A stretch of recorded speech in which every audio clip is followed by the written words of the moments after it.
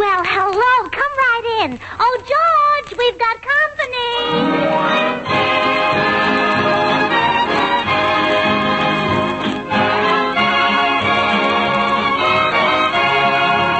This is Bill Goodwin, speaking for Lever Brothers, makers of Swan, the new white floating soap that's pure as fine Castiles.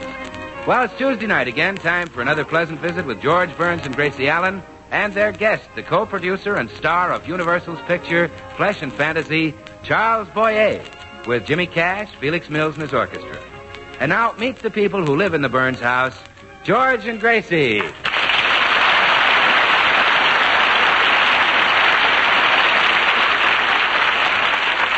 Well, tonight we find George and Gracie just leaving their neighborhood movie, where they've been watching a romantic Charles Boyer picture.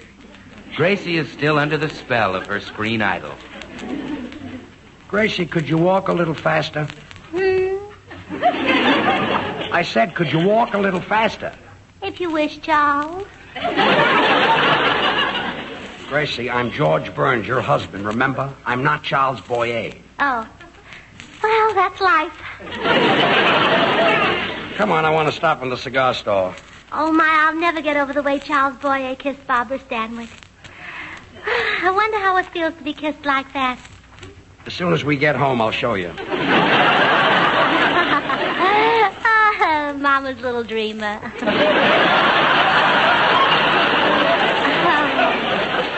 Well, never mind. Here's the cigar store. Well, good evening, Mr. Burns. Good evening, Stanley. Give me 3 Perfecto Royales, please. Yes, sir. Why, hello, Mrs. Burns. Hello, Stanley. My, you're looking positively radiant tonight. There's a sparkle in your eyes and a glow in your cheek that only a man could put there. It was a man, Stanley. Well, there must be more to Mr. Burns than meets the eye.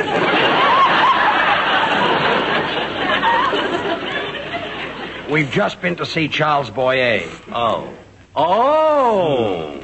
well, here are your cigars and your coupons. Thanks. Gee, how do they do it? 3 top-notch cigars for a nickel and coupons, too. How many coupons do you have now? 19,000. Gracious goodness. Yeah, only 6,000 more and I get a key ring. Oh,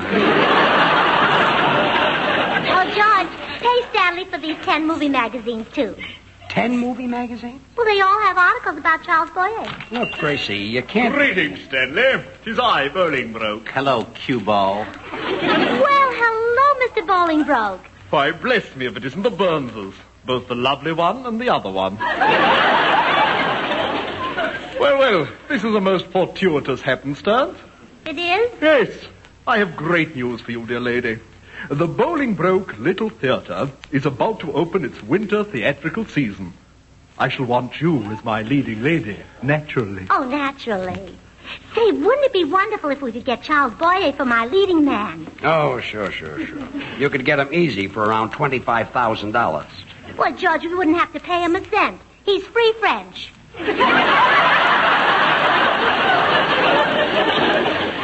Well, anyway, you're not going to get mixed up in that Bolingbroke's theater. All he wants is your money. Sir, you insult me. I would not touch 1 cent of her money. No? No, she can give it directly to my landlady. I thought so. Nothing doing. Get your movie magazines, Gracie. We're going home. Oh, and Stanley, I'll take a copy of Cowboy Love Tales. Oh, that is your favorite magazine, isn't it? Yes. What a coincidence. My opening play will be a dramatization of Cowboy Love Tales. Really? Yes. I can just picture your lovely wife in the role of Lucy, and you as the half-breed, Dirty Sam. Does the part of the hero, Oklahoma Tex, happen to be open? Why, certainly, dear friend. Of course, there is that little matter of... Money? Yes. Well, here's $5. Oh, cabbage from Mr. Morgenthal's Victory Garden. Well, Gracie, I'm going to be a leading man. You and I are going to be lovers in the old Bar X. I still wish it were the Caspar X. Oh, come on home.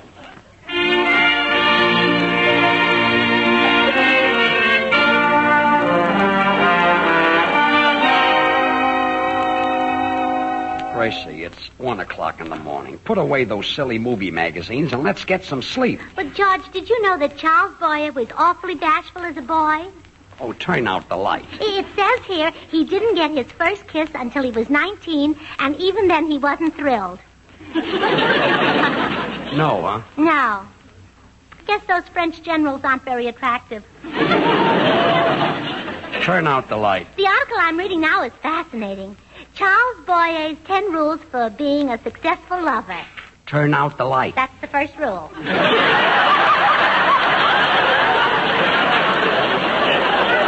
Gracie, go to sleep. Oh, nuts. Now there's someone at the door. Could it be Charles Boyer? Of course not. Oh, then you answer it. Ooh, boy, the floor's cold. Hiya, George. I saw the light on. Something wrong? Yeah, something's wrong. I want to sleep, and Gracie wants me to listen to Charles Boyer's advice on love. Oh. Well, let's face it, Daddy. You can use it. Now, look, funny man. No, I'm serious, George. You husbands get so you take your wives for granted. You forget the little niceties that mean so much to a woman. What do you mean? Well, take today, for example. Did you tell Gracie you loved her? Well, no. Well, did you tell her how pretty she is? No. Did you tell her Swan is 4 soaps in one? Now, Bill. Well, that's music to a woman's ears, George. Here's a white floating soap that's tops for her bath or complexion, wonderful for bathing the baby, and perfect for dishes and light laundry. 4 swell soaps in one, a great wartime buy. Bill, I'm in no mood to stand here in my bare feet at 1 o'clock in the morning and blow bubbles with you. Well, okay, I was just trying to help get Gracie to love you. Well, Gracie does love. Doesn't she? Well, there's one sure way to find out. Oh. First, you fill the sink with dirty dishes. Dishes? Yeah, sure. Now, you stand beside the sink and tell Gracie she can have her choice. She can either wash the dishes with Swan or kiss you. Now, Bill... And if she takes you, brother, that's love. Good night, Bill. George, that's a real test. Gracie knows those long-lasting Swan suds help make washing dishes a cinch. Bill, have you ever been kicked with a bare foot? And she knows Swan is so mild and gentle you don't have to worry about rough dish-panny hands. I have very sharp toenails. Good night, George. Good night, Oh, good night. Bill, it's you. Oh, hello, Gracie. Oh, listen to what I just read about Charles Boyer. It seems that years ago in France, a man named Pierre Dumont befriended him. Good night. I'm going to bed. Yeah, good night, Good dear. night. Good night. Well, this Dumont has a daughter named Marie who lives in America now, and Mr. Boyer has been looking for Marie so he can repay his debt to her father. Marie. Say, I'm engaged to a girl named Marie. Is her last name Dumont? Well, I didn't catch her last name. Oh, gee, I wish I were Marie Dumont. Then Charles Boyer would be glad to play my leading man. Say, why wouldn't I be Marie Dumont? Oh, Gracie, you wouldn't. Oh, wouldn't I? Oh, I wonder what time Frenchmen get up in the morning.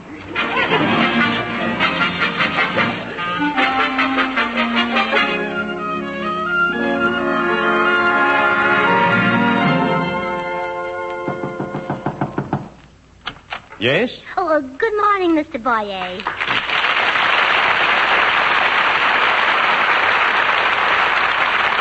Is there something you wish? Pardon me? Is there something you wish? Oh, but don't you recognize me, Mr. Boyer?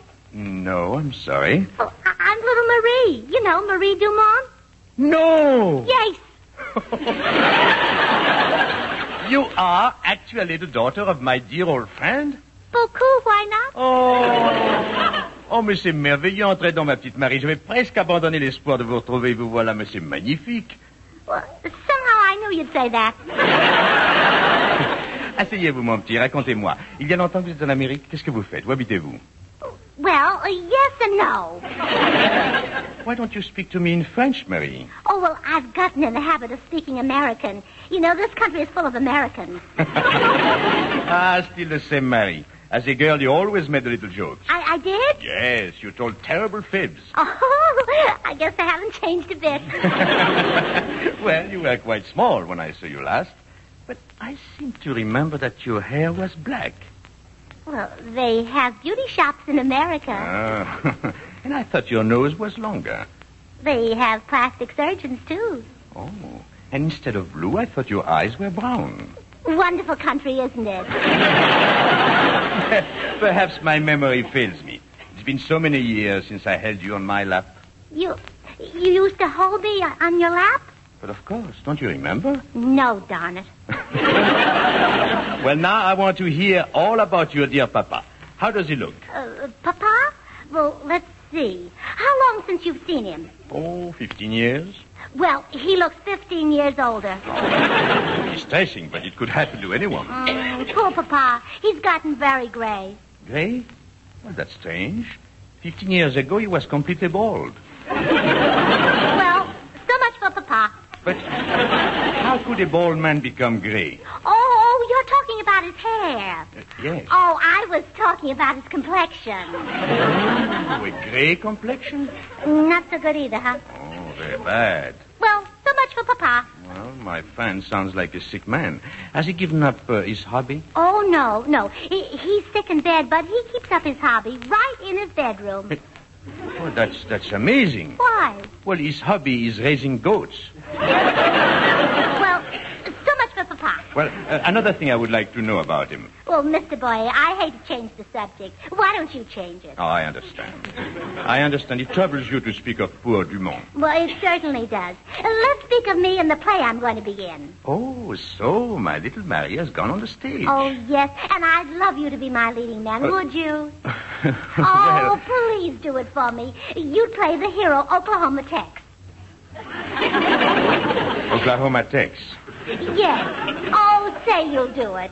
Well, how can I refuse? After all, it's a small way in which to repay my debt to Pierre. Who?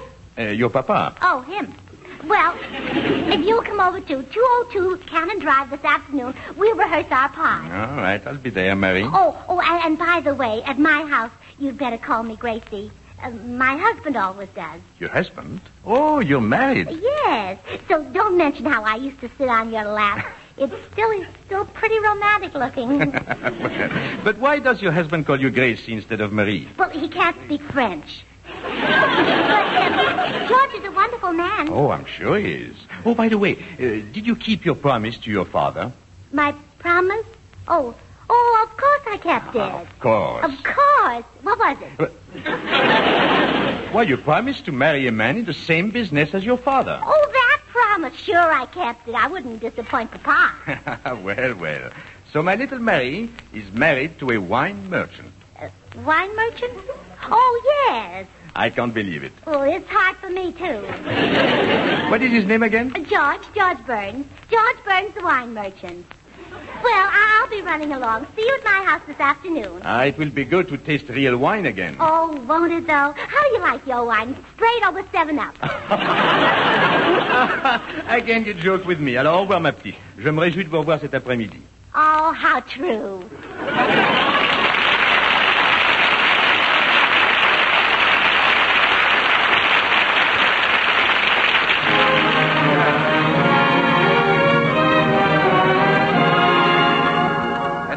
Our grand young singer Jimmy Cash with Felix Mills in the orchestra. The tune that Jerome Kern favored from Showboat, the beautiful Why Do I Love You? I'm walking on the air, dear, for life is fair, dear, to lovers. I'm in the seventh heaven, there's more than 7. My heart discovers in this sweet, improbable, and unreal world. Finding you has given me my ideal world. Why do I love you? Why do you love me? Why should there be two? Happy as we, can you see the why or wherefore I should be the one you care for? You're a lucky girl, I am lucky too. All our dreams of joy seem to come true. Maybe that's because you love me. Maybe that's why I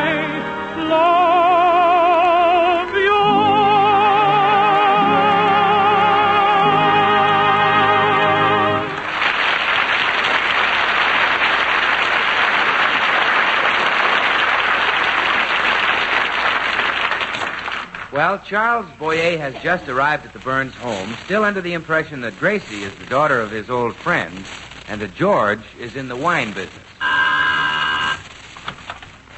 Why, Charles Boyer. How do you do? Your wife is expecting me. Really? Well, come in. Thank you. Your wife is a remarkable woman. She speaks English awfully well, don't you think? Why, I have no trouble understanding her. Oh, she told me about the business you're in. It must be fascinating. Oh, sure. We have our good years and bad years, of course. Well, naturally. I understand that 1927 was the finest recent year.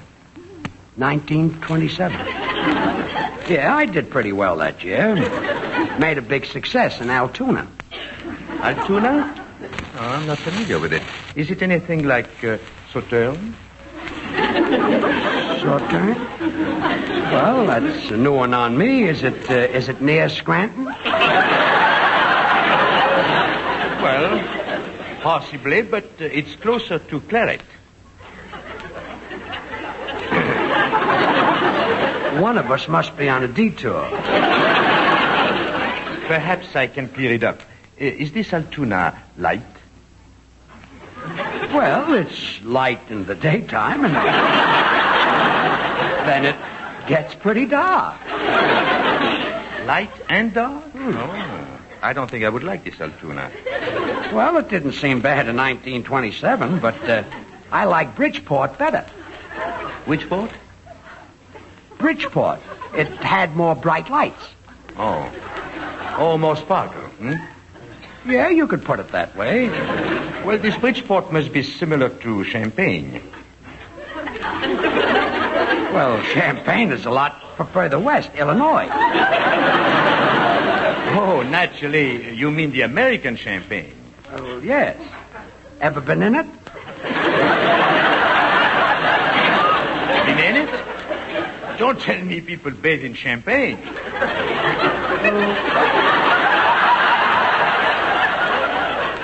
Well, why not? They bathe in Altoona. But don't the bubbles tickle? The bubbles, huh? Yes. Didn't you ever hear of bubbles in Champagne? No, but I knew a girl named Ginger in Peoria. Now, look. I'm speaking of Champagne, the wine. Now, you seem rather tense for a man who is in the wine business. I'm not in the wine business. Well, that's funny. Your wife told me that you... Well, Mr. Boyer, I'm so glad to see you. Gracie, did you tell Mr. Boyer I was in the wine business? Oh, no. I meant I used to be in it. I used to press the grapes with my little bare feet. But George was never in the wine business. Oh, what a pity. He could have made a fortune with those feet of his.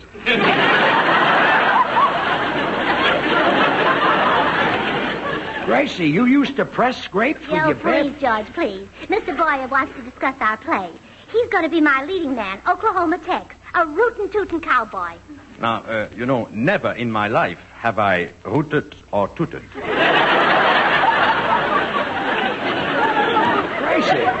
I thought I was going to play Tex. Oh, yes. Let your husband play the part, Mrs. Burns. I really don't believe I'm the type for a cowboy part. Oh, Mr. Boyer, you'd be a perfect cowboy. Well, you've even got the eyes for it. Big, dark, brown eyes, just like a cow's. Oh. Well, all right. I'll do it for your papa. Oh, you know Gracie's old man? My best friend. Gracie, where did Mr. Boyer meet you? Thank goodness. I mean, somebody's at the door. Come in. Greetings, good people. Oh, hello, Mr. Bolingbroke. Did you finish the play? Right. Here are the copies of the script. Still damp with the dew of my genius. Oh, good. Mr. Bolingbroke, this is our new leading man, Charles Boyer. How do you do? Sir, permit me to assure you that it is an honor and a privilege to meet such a celebrated actor as Nigel Bolingbroke. Oh, murder. Here's your script, Charlie. And yours, Mrs. B. Hey, how about me? Haven't I got a part? No. However, I might create a role for you. Is your wallet on your person?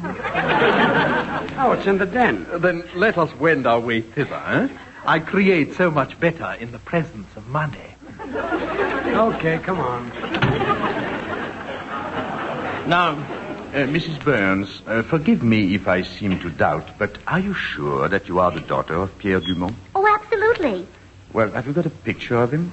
A picture? Yes, a picture. Oh, a picture. Is that him on the wall? No, that's Abraham Lincoln. Oh, no, I meant the other wall. Oh, that's George Washington. Yes. Well, you're very well educated, aren't you? Oh, but I assure you, Mr. Boyer, I am Marie Dumont. Well, is there someone who could confirm your story? I mean, some Frenchman who knew you and your father back in France? Some Frenchman? Oh, hello, Well, Gracie. Oh, you have company. why, Marcel Goodwin. Huh? Hello, Marcel. Oh, Gracie, it's just a finger wave. Say, isn't this Charles Boyer? Oh, now you see, Mr. Boyer, that proves he's a Frenchman. He recognized you. Mr. Boyer, I want you to meet Marcel Goodwin, who knew my father, Pierre Dumont, and who will tell you that I'm his daughter, and who probably can't stay long after he tells you. Oh, well, how do you do, Mr. Boyer? Bonjour, Marcel. Bonjour, comment ça va? Huh? Vous allez bien? And who no longer speaks French. Well, Mr. Goodwin, so you knew my old friend Pierre Dumont. Well, so I've been told. I mean, yes, I've been told that you know him, too. How did he look when you last saw him? Well, I tell you, I had to talk to him through the door. He was taking a bath. Oh, now what did he say? Well, he said, Marcel, he said, this is the greatest soap I ever bathed with. And I said, well, sure, Pierre, that's Swan, the new white floating soap. He said, is it, Marcel? And I said, of course, Pierre. And Swan's not only great for your bath, but just the soap for bathing the baby. And it's great for dishes or light laundry. Swan is 4 swell soaps in one. Pierre loved his bath. Oh, didn't he, though? Well, so much for Papa. Goodbye, Marcel. No, wait. How about Madame Dumont? Of course, you saw her. Well, yes, she was bathing, too. In the same tub? Oh, Papa was a great one to save water.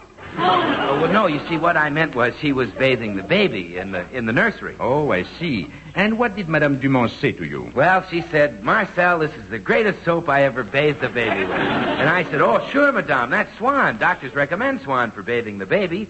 It's pure as fine cast seals, and it's also so mild, it's kind even to a little baby's tender skin.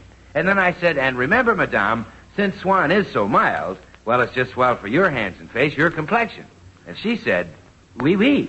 Oui, hein? Talkative woman, Madame Dumont. Well, so much for Mama. Goodbye, Marcel. No, wait. Didn't they speak of me? Oh, yes, of course they did. We talked about nothing else. Oh, and what did they say? Well, they said, Marcel, when you see Charles, tell him that Swan breaks in two. Tell him he can put half in the bathroom for his hands and face tub or shower, and half in the kitchen for his dishes and light laundry. Well, au revoir, Charles. Au revoir, Marie. Oh, thank you, Marcel.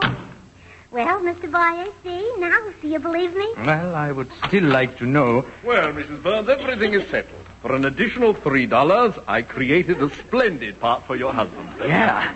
As the curtain goes up, I sing a cowboy song off stage. All right, let's start. Curtain, music, Burns. I'm heading for the last roundup. Da-da-la-doo-da-la, da-dee-da-la, da-doo-da-la, da-dee. Gonna saddle old plane for the last time and ride. Is that absolutely necessary? Oh, of course. It's mood music. Oh, but don't you think he mooed a little too loud? And now we are ready for the first scene.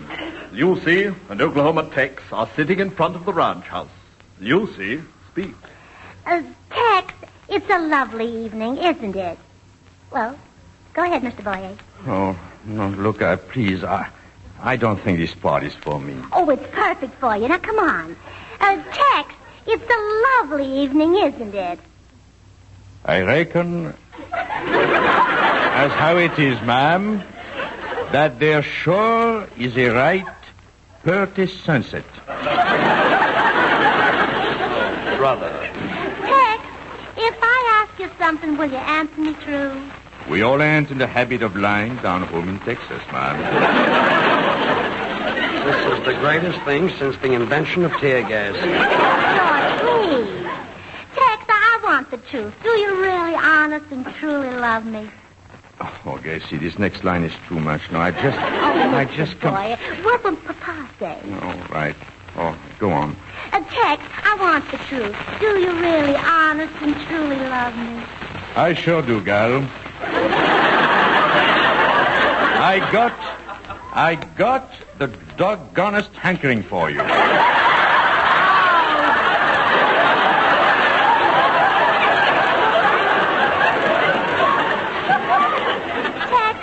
I love you too. Yippee.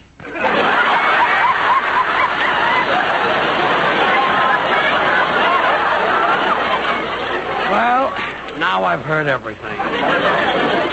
No, Gracie, I'm sorry, but I cannot do this play. Really, even for the daughter of my best friend.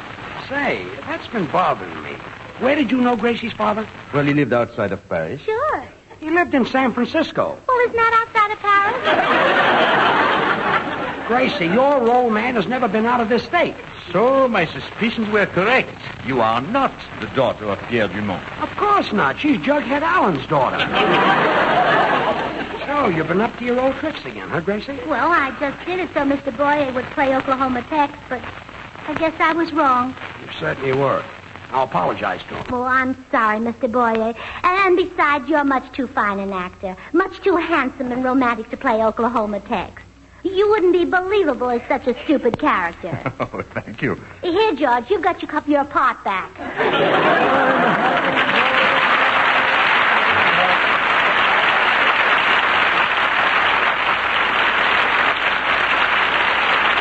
George and Gracie will be right back, so I'll just take a second to remind you that now is no time to let up in turning your waste kitchen fats into your butcher. They're desperately, urgently needed to make ammunition and for medicines to save the lives of our soldiers. So save those fats from your roasts, your frying, and your baking, and take them to your butchers. Thinking about it isn't enough. You've got to start saving those waste fats, and now. Do that, and you're taking an active part in this war. And now here's George and his ever-loving Mrs. Gracie. Oh, George, guess who's going to be on our program next week? Ida Lupino. Really? Yeah, and I'll tell you something amazing. Ida and I were in the tea room last week, and the fortune teller told Ida that she'd meet one of the most handsome and charming men in the world on our program next Tuesday night. Oh, Gracie. You know how those fortune tellers exaggerate. Oh, I don't know, George. Bill Goodwin is pretty cute.